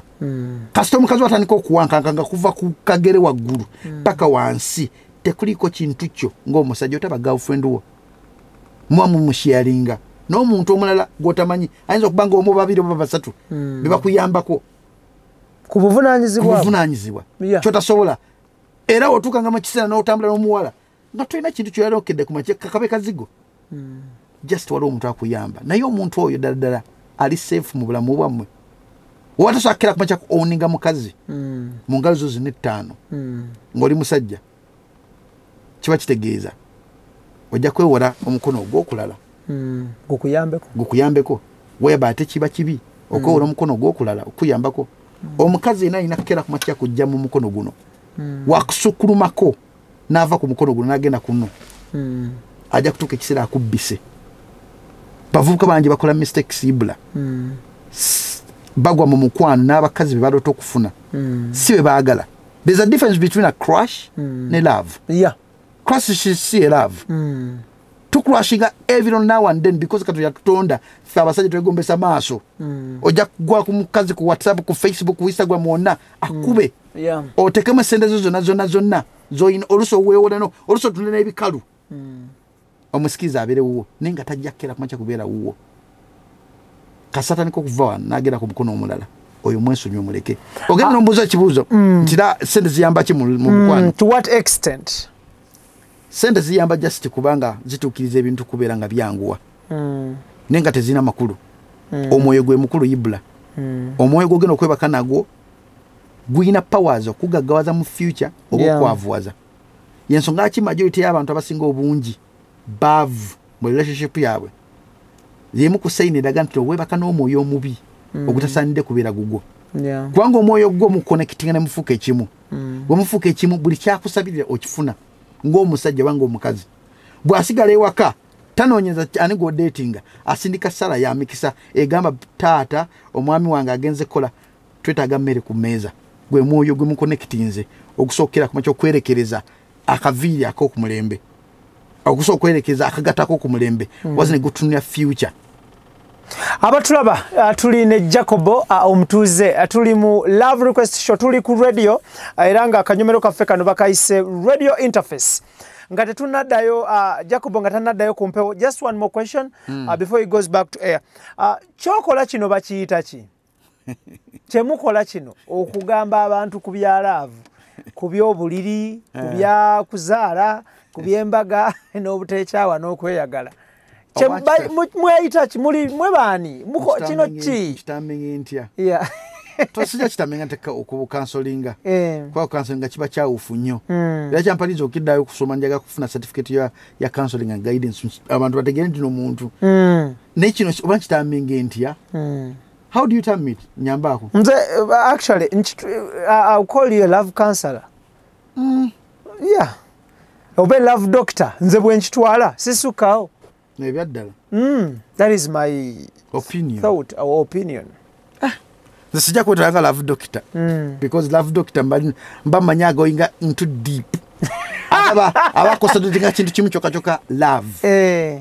Naye andize ndiwe beyond that because kugamba nti nokuva mbwavu unokuva mbwavu eyo okuzalibwa mu ghetto si musango onokuteka wenchuka linyonyo gendo okolenga oli mukazi wekuli akasente ko love doctor chaga tegeri linyonyo yaga munange beera oguma lwana bla bla bla bla bla love doctor ajakera kumanja kugamba nti va mu ghetto okole love doctor ajakera kumanja kugamba nti no pikula amaso tunulire ensi ndabengeri katunda jatunda mu ensi obulungi obuli mu nsi wala omuntu yegomba okulaba ensi weefana taina maaso taina matuga ulya bigambo katonda byatonda bunyonyi kuulya bunyonyi ngeri gye businzamu katonda tafuta okuteta bigambo ebyo kale nze ndimu ebiti bingi nsobola okufuuka pasita nenkubulya ekigambo nga mukama katonda omusajja ono leero ate wamutuleetedde.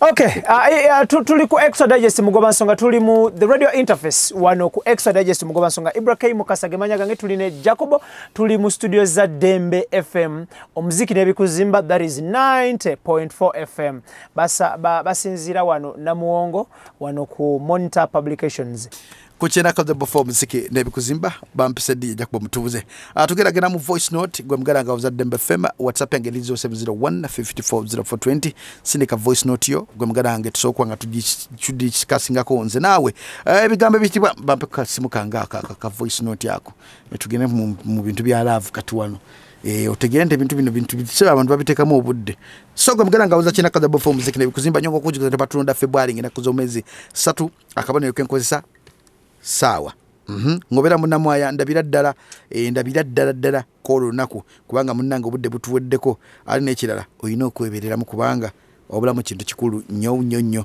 era gwogenda okulonda akola empaji y'amaanyi nnyo okudisitringa future yo oba okugitereeza ngendako katini ngenda ku katini wano tulaba kulaba ani asindise voice note gwe mugana gawuza Dembe FM naye kamala okutumirako buli kisi ngomanyiro lina masuba nkutumiddeko ali seeta nkutumiddeko nawe ali enyanama nkutumiddeko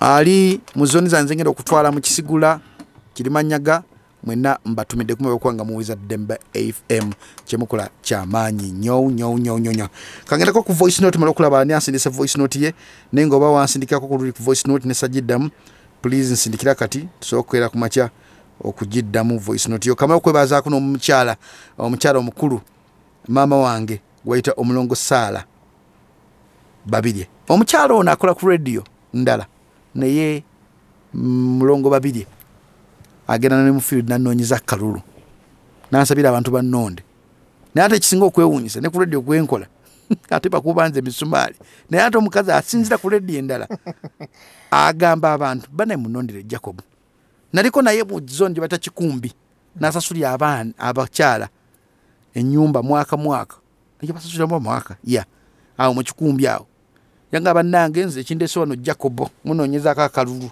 nagenda okusanga nga abakazi balina ebizibu bingi ate yo gye yabayambira so mulongo Sala Babirye mama wange nkulamusiza kubanga ekintu kino kinkwasaganyiriza yaleko mu Kanala nansabira akalulu awo newo nyiza abantu omuntu gosa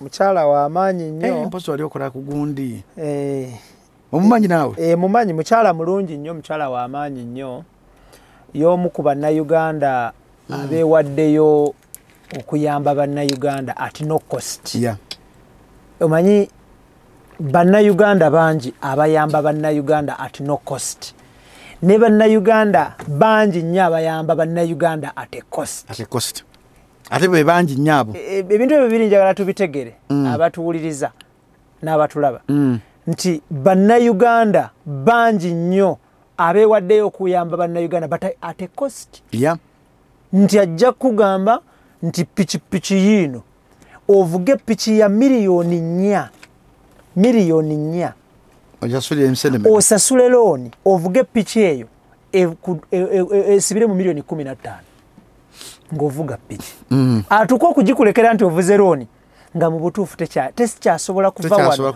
nga tasobola kuva wano we tuli e Namuwongo okugenda e Bunnamwaya okegera nga buloka wakagisala emirundi nga 10 so abantu bangi nnyo abayambye bannayuganda at no cost naye nga batunuulidde Katonda bangi nnyo bakyala bangi nnyo kyova omulongo Babirye kyemwagalako kintu kimu kyokka olunaku nasooka omukubira essimu nayita mu mukyala gwe bayita muganda wo nayimba yani Olisha M nampe namba ye naye namanyira agerakera ku mukya ayogere rude nage kulanga mukakamu ogwenda mulaba baida yampako ne kusendeza campaign oyo mukyala that is very good mukyala mulungi kyewunyisa kati kwegamba nti abantu ben indo wano benkuzi nabo emyaka 2 genkolede ku Dembe banda babulala n'omuntu ali outside Dembe makola ku media endala ndaba bulala kati mulongo Babirye yanga ntino I'm proud of you Jacob because you have changed you have tried okubulira abantu ekituufu through your radio program lwakwanga abantu tebategera naye ogezezzaako kinzuka kinkwagalako nengamba wow mulongo Babirye legend mulamba ku radio yo gola she's a legend akoze bintu bingi nnyo ku radio aina amasanyalaze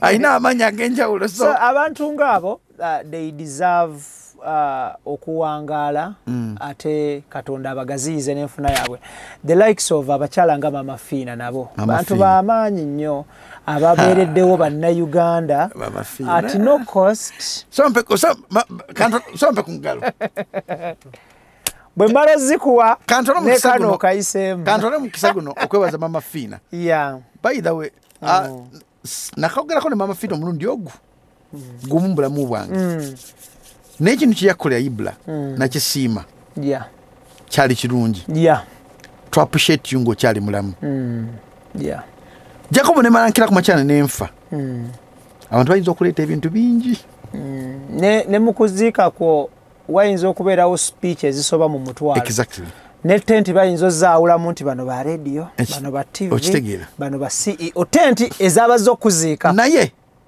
wobera stranded ngobulira katinada mu politics tem dasakira macha kukwata ku mukono ne mama finally one of a kind era yuna joli mama fina nze nkwebaza on behalf ra oli muto wange kusinga obukulu on behalf of muto wange IBRAH webale kumubererawo weba nakukyusa bulamu bwe kyo akola kyakabi nnyo tugera mu segment eyebizibu y'abantu omuntu asindika voice note ye ne tugidiscussing ku simu ne ku WhatsApp nafa bali mu studio ne twogera kitugenda all ready it's fine IBRAH kimundeseza olwalero ayagala kumanya engeri gyenkola mu sheno abantu abasinga bungi bamanyi nti ebintu bya concept oyinza kuteekawo empapula nawulize engeri gyokolamu bla bla bla bla kali iki kimutusiza mu sheno olunaku lwalero alabe kigenda kitya kigguka kitya eno katuma okola kasiri kati nako kyena kaza bafo muziki ne kuzimba bampise DJ Jacob Mutuuze naye nga nyongo kujiza muganda wange anesimye nga chairman of 33 to bibu na ma division akabonero sawa ondabiranga ddala katuma kuva mu kaluka mu lankatini tweka tukomana ekizibu kiri ku WhatsApp kizibu kya dakika 10 ne dakika seconds 7 dakika 10 ba seconds 10 anyway njakuba nchitunda mukankomewo Extra Digest mugoba nsonga ekutusibwako kampani ya Montreal Holdings Uganda Limited abasangibwa ku luguudo lwa Bombo Road ku kizimbe ekimanyiddwanga Bud House okuliraana oba opposite YMCA ewandegeawo nga bano bakafulu mu kugula n'okutunda ettaka mu kukulaakulanya estates ate nga bakuyambako okukuba plans z'ennyumba ez'ebika ebyenjawulo. Aba Montreal Holdings nga bano basangibwa ku Bombo Road ekizimbe Bud House omwaliro ogwokubiri bettanire banaffe abasozo property consultants UG abasangibwa ekirekaawo Kamuli Road nga bano bakafulu b'okugula n'okutunda ebikozeeko ebyawaka omuli furniture omuli ebyamasanyalaze omuli ebya office saloon boutique gym restaurant nyumba n'ettaka era nga bano basangibwa Kamuli Road yawo meters 15 zokka ku mukono gwo ogwa ddyo ng'oyambuka mu bitundu by'ekirekaawo bekwate era bettanire. Atenga gwe muganda wange oba munywanyi wange ayina obuzibu mu byokwerinda nkugamba nti omusirikale oba omukuumi alabisa amaaso tamala weetaaga okuba ne CCTV cameras. Abagenda okukolera omulimu gw'okuwanikirayo CCTV cameras ye AXA Tech Solutions Limited abasangibwa ekatwe awo ku Sapoba Building nga bano bagenda kuwanikirayo CCTV cameras, bagenda kukolera alarm, bagenda kuwanikirayo solar, bagenda kuterayo locksmith atenga kwotadde n'okukolera installation ya CCTV cameras ozikonfiguringa nokola maintenance gwe yaziteeka yedda. Bano basuubuza n'okutuusa emwemu okuva wali mu bitundu by'e London.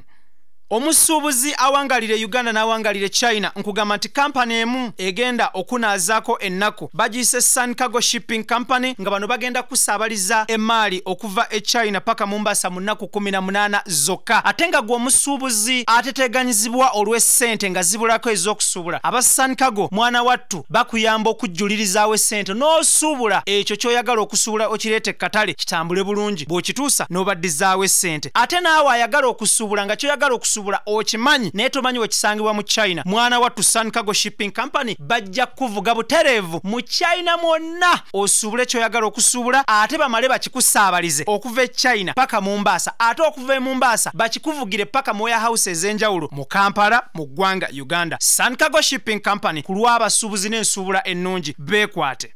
Muganda wange awangalira mu bitundu bya Abu Dhabi, Dubai, Sharjah nkugamba nti kampani eriemu ezze okubanga ekubangula mu byenjawulo. Kampani emanyiddwanga Roast Coffee Academy nga bano bakafulu mu barista, latte art, manual brewing trainings, coffee roasting ne coffee profiling nga bano basangibwa mu Abu Dhabi okuliraana Al Wada Mall ku luguudo olumanyiddwanga Airport Road. Beekwate bwe bamala okuteekateeka n'okutraininga bamala ne bakunoonyeza omulimu. Obeera okyasoma bwoti nga bo bakunoonyeza mulimu era nga nkubira bannayuganda omulanga abawangalira Abu Dhabi, Dubai ne Sharjah mwekwate Roast Coffee Academy era nga trainer amanyiddwanga Tiger the Trainer. Gw'olutuuka ku Roast Coffee Academy awo mu bitundu bya Alwada Mall obuuza bubuuza nti mwami Tiger the Trainer aliwa buli kimu nga kitambula kawerete. Beekwate buli kimu kitambule bulungi nnyo. Laba bwatomera akasiraani k'omusajja bampise DJ Jacob Mutuuze wano ku kinakaza for muziki n'ebikuzimba. Ekizibu kye tulina omukyala yali avaamu embuto nga zivaamu n'atuuka ekisera n'afuna omusajja embuto ne zirikira okuvaamu olubuto n'aluzaala. Naye obuzibu bwasanze nti akasajja ke yafuna tekamuwa buyambi. Era yatomera akasiraani k'omusajja. Kino nakyo njogerako, twogera ku musajja yakera ku makya n'amuwa ekitiibwa ekyokufuuka maama. Bonna be yadeetinga ng'embuto zaavangamu. N'ekyo kitakifuddeeko. Yatukamu excellent nga noonya omwana. Kati amuyina edda luli yali takiraba nga ziva mu buvi ne zigenda. Wenkuga nti ebintu bya Katonda bizibu. Katonda asookera ku makya okuleetera omusajja ng'ali perfect buli kimu akiyina n'ogaana okufuna olubuto. N'akuleetera akasajja nga kali ako kasajja ne kafunisa olubuto nga tekalina de n'ekikumi. Naye ebigambo byo ng'omukazi bizimba akasajja ako oba okabreakinga down. Omukazi gwe bayita maama ayina amaanyi ag'enjawulo okutereza enfuna y'omusajja oba okugiziika. Nyongera okujjukiza buli w'ovuma taata w'omwana wo n'omwana wo ng'omukazi oba muvumiddemu. Kubanga Katonda mu kutonda ensi eno yawa abantu babiri okufuuka ekimu. Mu kufuuka ekimu baleeta ekitonde ku nsi. Ekitonde ekyo bafuuka bakatonda b'oku nsi. Katonda w'oku nsi ayina olulimi luzitowa. Katonda w'oku nsi bw'ayogera ekigambo kituukirira. Kyova olaba abasajja bangi basiraanye naye ng'obuzibu buvaawa buva ku bakazi be baafunisa embuto. Bw'otuuka ekiseera n'olengejja taata w'omwana wo n'ensi etuuka ekiseera n'emulengejja. Kyova olaba abasajja bangi baavu naye ng'ensobi evudde ku mukazi gwe yazalamu omwana. Bampisa DJ Jacob Mutuuze wano ku China kaza bofo muziki ne bikuzimba. Nina IBRAH mu studio za Dembe FM wamu n'abawuza ba Dembe FM ku 0759 oba 0705 oba 0759 oba 0759 WhatsApp voice note eri 0701 540420 chairman of 33 to bibu na ma division akabodero sawa February ngenda kuva mwezi 3 ubatulonda tuli mu love like show na kolwa Sunday kizibu kye tulina mu diro omukyala yagwa mu mukwano relationship ze zasukira dada tiyasobola kira kumacha kuzaala mwana embuto zavangamu ndaba akira Katonda amuletira omusajja naye ng'omusajja talina care talina na sente talina kyamuyambi n'amufunisa olubuto. Essaawa zino omusajja tamuwa buyambi yava mu tulubero okumuyita omusajja amuyita akasajja. Omukyala yedde ku mpisa ze bwatu agambye ali ku voice note wegenda ku WhatsApp n'agamba wati DJ Jacob bale kuweereza no abaserwada namugongo sonde abuna moya bakulabire nga ddala ne bakujjako liiso naye mwenye nazo ya magezi genjo muwangaze yasooka n'alaba ng'ebyabasajja biganye ate yali afunye chance n'asooka akola ki awummulemu kubanga yali afunye chance egenda ebweru naye teyafokasinga ku kiki kyayagala kubanga ebyabasajja yali alaba nga biganye embuto zivaamu obuvi senga yasalawo kikyayagala naye teyasalawo kikyayagala sensonga lwaki kati ekimubonyaabonya kubanga yali soose n'asalawo kimu kikyayagala kubanga oba tosobola kwewulira gwe nga gwe tewali asobola kukubuulirira kuba kati amagezi fena mwetugamuwa olwedde yesengi yalirabye ebyabasajja nga biganye yalisoose funa mulimu n'asooka abyesonyiwamuko osanga yalifunye omusajja bwasobola okuzaalamu ng'ate naye alinamu kasente naye kati ali mu kubonaabona talina mulimu maama we takola naye takola ate omwana muto yeetaga obuyambi kati wuuyo n'omusajja yali muwadde nga yettaano oba omutwalo yamukubira simu nga mugamba ng'olinga ali mu loogi kati ebintu ng'ebyo yeebulirire ye nga ye ayiye ekyokukola kuba kati omusajja kyayika yamuvaako amuveeko obuvi ayiye magezi malala ayiye omulimu alabire omwana we. Okay, kukina kazobo for muziki ne bikuzimba IBRAH okedde ku makya ozadde mukazi omwana love tusekisira neggwawo n'oli omukazi nga alese ekizibu ki ku radio nga gwe Jacob kikyokola ekisookera ddala omukyala bw'abanga bw'owulira eddoboozi lye eryo oba obubaka bwe engeri gy'abadde adressingamu omusajja kitegeeza nti even before kuddukira gy'oli gwe okumuwa obuyambi oba okumubuulirira oba okumutaakiriza, kitegeeza nti relationship y'abano ebaddemu nnyo kye bayita ebintu biri bibiri. There was disrespect and mistrust. Omusajja watuuka okugamba nti ndi muloogi, either way ne bw'aba mwali teri ayinza kukyogera ng'ali muloogi.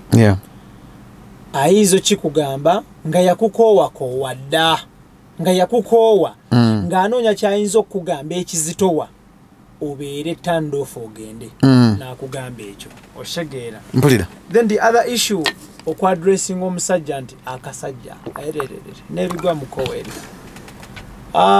Nze ndowooza nti abasajja basudde obuvunaanyizibwa bwabwe mu kyasa ekyabirimu ekimu kino.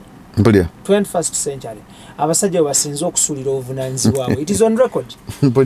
Bw'ogenda kusaachinga mu organizations zonna ezivunaanyizibwa ku bafumbo n'enkwata y'abaana oba amaka, abasajja basinze kusuula obuvunaanyizibwa mu kyasa kyabirimu ekimu. Ate era mu kyasa kyabirimu ekimu kino mwosanga abakyala abafunye amaanyi n'eggume okusinga abasajja. So either way, it is a mess. Ku ludda lw'abaami it is a mess. Ku ludda lw'abakyala it is a mess. Nze njagala kugamba mwannyinaffe omulungi oyo nnyini bubaka obwo nti kati bw'okitegeera nti omusajja tasobola nakugulira wadde gonja, kati keekadde atandike okutakulira omwana we. Abakyala bangi nnyo baraisinze abaana babwe single-handedly nga tebayambiddwako basajja. N'abasajja bangi nnyo abakuzizza abaana baabwe nga tebayambiddwako bakyala. Tetwencouraginga mbeera ya single mother oba single parenting, but tutegeeza ngamba abantu nze nga nze nti bwe kiba kizze, what is the way forward? Ochegera tuleme nnyo okukaabira amata gayiise. Kati gana amata gayiise. Way forward eriki? Omukyala alina kutoba alabe nga alabirira omwana we. Because guno musaayi gwe oba ayagala oba tayagala. Kyakubiri ku kyo bangi bali mu kunoonya abaana bababuze. Gwamufunye omuyisizza otya. Then abasajja, ku ludda lw'abasajja, Omuganda agamba kyosiga kyokungula.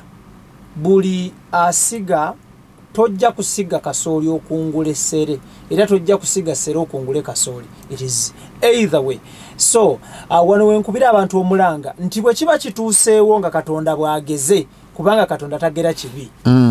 Nozaala omwana omusajja n'atakulabirira nga Katonda ageze ekyo, osanga alina kyakuwonya mu maaso eyo ekisinga ekyo obunene.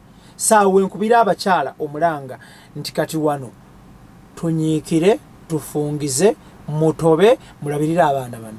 Then over to the men.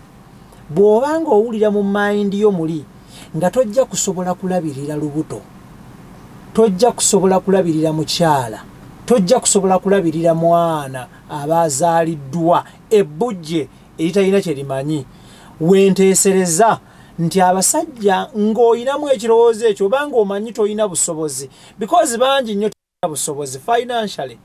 Some of you ensonga ezireetera omwami n'omukyala okutonda omwana ozeesonyiwe. Kwe kuteesa kwange, because fenna teri ateemanyi nsawo ye bweyimiridde. Ensawo teyogera naye omwoyo gugubeera gumanyi toyina busobozi. So wano wenteesereza abantu nti abaana bano bambi babonyaabonyezebwa bwereera baba bazaaliddwa, they are innocent souls. Abatalina kye bamanyi, abatalina musango. So okutaakiriza amabujje gano okubonaabona n'okufundikira nga bali ku street nga tebeeyagalidde, wensabira abasajja ensonga y'okuzaala bagyesonyiwe n'abakyala nkubuulira bagyesonyiwe. Yes, because at the end of the day Jacob omwana yabonaabona. Kati ono omukyala wano gwe amaze okuweereza obubaka naye tomanyi kyazzaako, nange sikimanyi nawe tokimanyi teri akimanyi. Asobola okukwata omwana oyo n'amusuula. Asobola omusuula. Kisoboka. Okyegera. Asobola okukwata omwana oyo n'amutta. Bangi abazadde batuza abaana babwe beezaalira otegera naye nga kiva kuki stress omuntu awulira nga ensemunyize akomye anyize nakola ekintu ekyobulabe bwekityo so wenteesereza neŋŋamba nti bw'obanga oyinamu ekirowoozo ekisuubira nti tojja kuba na busobozi ebintu by'okuzaala mubireke mukozese nnyo obupiira bukalimpitawa mukozese n'enkola ey'ekizaala ggumba. Okay.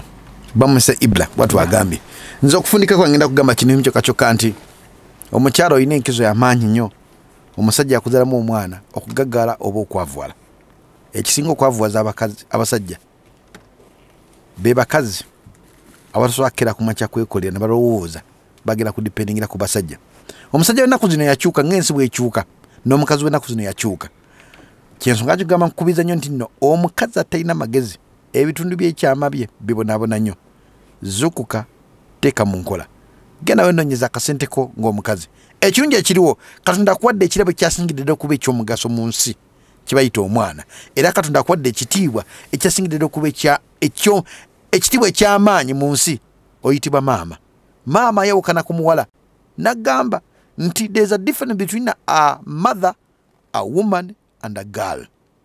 Wotuka ng'ekiseera n'ofuka maama mwewamu ebintu ebimu by'otalina kera kumakya kukola ebintu ebyo nga bigenda kera kumakya kutta mu kisa g'omwana wo essaawa zino nkukubiriza yiga okutandika okwekwata ku Katonda mu ddiini yonna gy'okkiririzaamu tandika okumusaba Katonda akubuulire oba akubbulule mu maziga g'oyitamu. Maama aba musabi maama yekwata Katonda maama essuubi lyonna teribeera mu musajja essuubi lya maama libeera mu Katonda kubanga Katonda akuza ekinyonyi nga tekirina we kirima.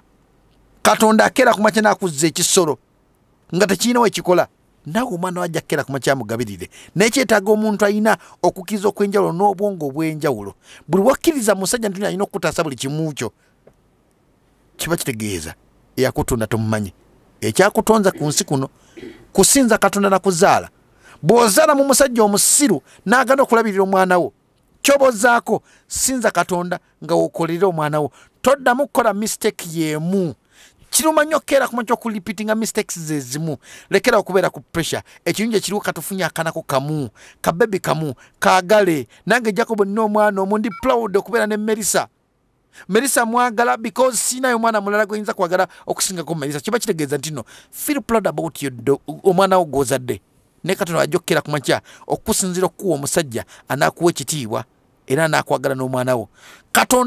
Katonda awa ekyo ky'osaba okufuna era Katonda asasula ekyo ky'osiga. Bw'osiga ensigo y'obukyayi n'abasajja bagenda kuddamu okufuna bagenda kukwabula bakwebakako bakuzalemu abaana because gwe kennyini naawe ng'omuntu wagana okusonyiwa omusajja akuzalamu abaana ataakulabirira ataakufaako n'otikka obusungu obwo n'ogenda ng'obutambuza nabo era ekikulemeseza okufuna omusajja asobola okukutegeera wagana okwewa obudde okwesonyiwa obusungu bw'edda otambula nabo ng'ekyekwaso.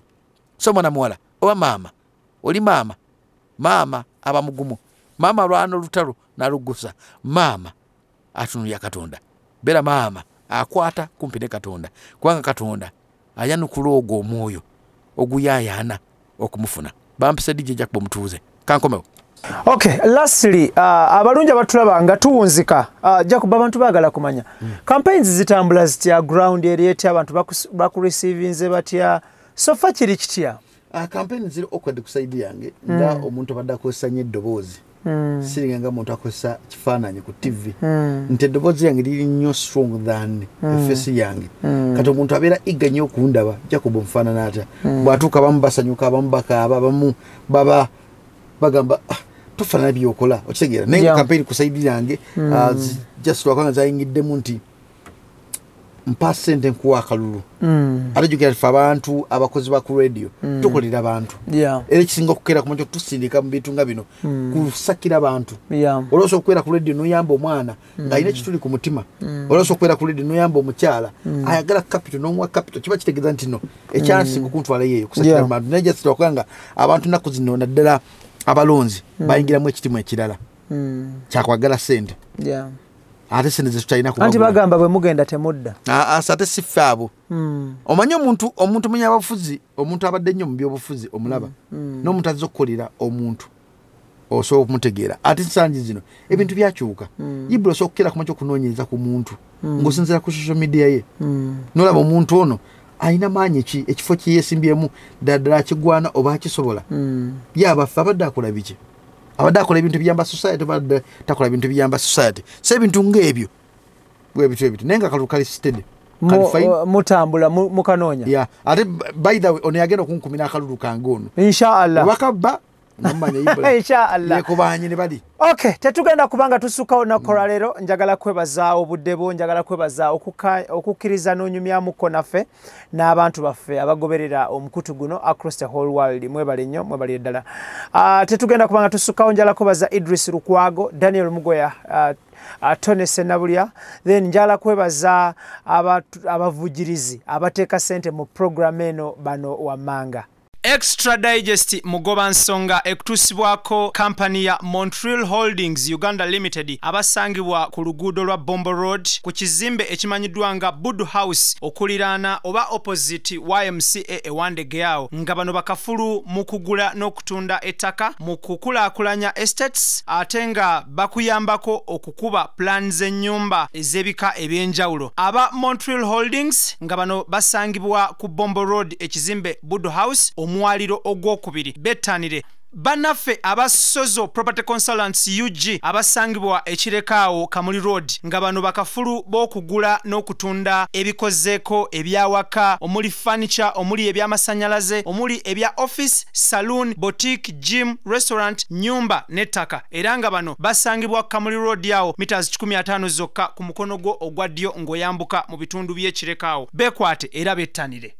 Atenga gwe muganda wange oba munywanyi wange ayina obuzibu mu byokwerinda nkugamba nti omusirikale oba omukuumi alabisa amaaso tamala weetaaga okuba ne CCTV cameras abagenda okukolera omulimu gw'okuwanikirayo CCTV cameras ye AXA Tech Solutions Limited abasangibwa ekatwe awo ku Sapoba Building nga bano bagenda kuwanikirayo CCTV cameras bagenda kukolera alarm bagenda kuwanikirayo solar bagenda kuterayo locksmith atenga kwotadde n'okukolera installation ya CCTV cameras ozikonfiguringa nokola maintenance gwe yaziteeka yedda bano basuubuza n'okutuusa emwemu okuva wali mu bitundu by'e London Omusuubuzi awangalire Uganda n'awangalire China nkugamba nti kampani emu egenda okunaazaako ennaku bagiyise Sun Cargo Shipping Company nga bano bagenda kusaabaliza emaali okuva e China paka Mombasa mu nnaku 18 zokka ate nga gwe omusuubuzi ateteganyizibwa olw'essente nga zibulako ez'okusuubula aba Sun Cargo mwana wattu bakuyamba okujjulirizaawo essente n'osuubula ekyo ky'oyagala okusuubula okireete katale kitambule bulungi bw'okituusa n'obaddizaawo essente ate naawe ayagala okusuubula nga ky'oyagala okusuubula okimanyi naye tomanyi wekisangibwa mu China mwana wattu Sun Cargo Shipping Company bajja kuvuga butereevu mu China mwonna osuubule ky'oyagala okusuubula ate bamale bakikusaabalize okuva e China paka Mombasa ate okuva e Mombasa bakikuvugire paka mu warehouse ez'enjawulo mu Kampala mu ggwanga Uganda Sun Cargo Shipping Company ku lw'abasuubuzi n'ensuubula ennungi beekwate Muganda wange awangalira mu bitundu bya Abu Dhabi, Dubai, Sharjah nkugamba nti company eriemu ezze okubanga ekubangula mu byenjawulo. Company emanyiddwa nga Roast Coffee Academy nga bano bakafulu mu barista, latte art, manual brewing trainings, coffee roasting ne coffee profiling nga bano basangibwa mu Abu Dhabi okuliraana Al Wada Mall ku luguudo olumanyiddwa nga Airport Road. Beekwate bwe bamala okuteekateeka n'okutraininga bamala ne bakunoonyeza omulimu. Okyasoma bwoti nga bo bakunoonyeza mulimu era nga nkubira bannayuganda omulanga abawangalira Abu Dhabi, Dubai ne Sharjah mwekwate Roast Coffee Academy era nga trainer amanyiddwa nga Tiger the Trainer gw'olutuuka ku Roast Coffee Academy awo mu bitundu bya Al Wada Mall obuuza bubuuza nti mwami Tiger the Trainer aliwa buli kimu nga kitambula kawerete beekwate buli kimu kitambule bulungi nnyo. Thank you so much. Webale nyo balirela IBRAH Mukasage manyaga tugenda kubanga tusukawo nkwagaliza ekiseera ekirungi. Radio interface tukyatambulira ddala mu ggwanga Uganda tujja kugenda Mbale tujja kugenda Mbarara tujja kugenda Arua tujja kugenda Nebi tujja kugenda everywhere tujja kugenda as far as Masaka and Mutukula that is Maserengeta ga Uganda tulabe kitambula kitya tutunulira radio n'abaweereza ba radio ne programs ez'enjawulo. Extra digest mugoba nsonga tetugenda kubanga tusukawo na Lero assalamu alaikum wa rahmatullahi wa barakatuh mubere bulungi mweraba